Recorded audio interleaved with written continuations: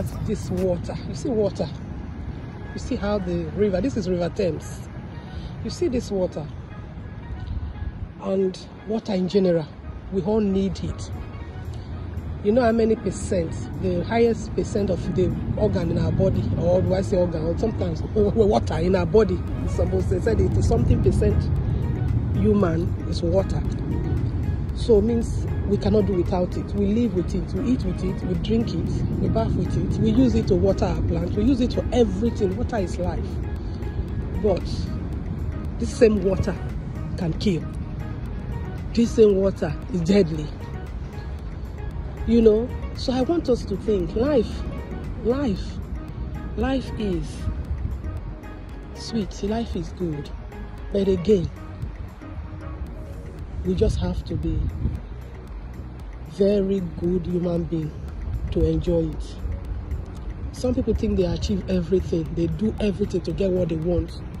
They think that they can step on people, they can kill human being for it and do anything just to achieve their goal, to achieve to achieve their own ulterior motive, something to get something from you by trick or by crook or by stealing. They don't care how they get it, but they just want to get it. But you as a human being,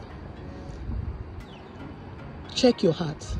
What's your stand? How do you treat people? How do you trick people, or do you treat them well? But today, let's look at water. As you see and so, you see the way it is. He can claim a whole land, he can claim a whole town, he can claim a whole city.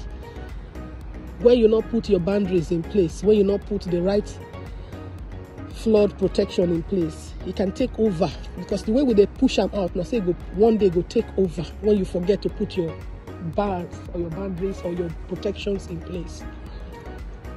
Now, think about it. That's just food for thought. Thank you so much. I don't want to keep this video long, just want to keep it short. I'm going to be trying to do short videos like this. Let's see what we can do with them. Stay strong and stay blessed. Bye bye.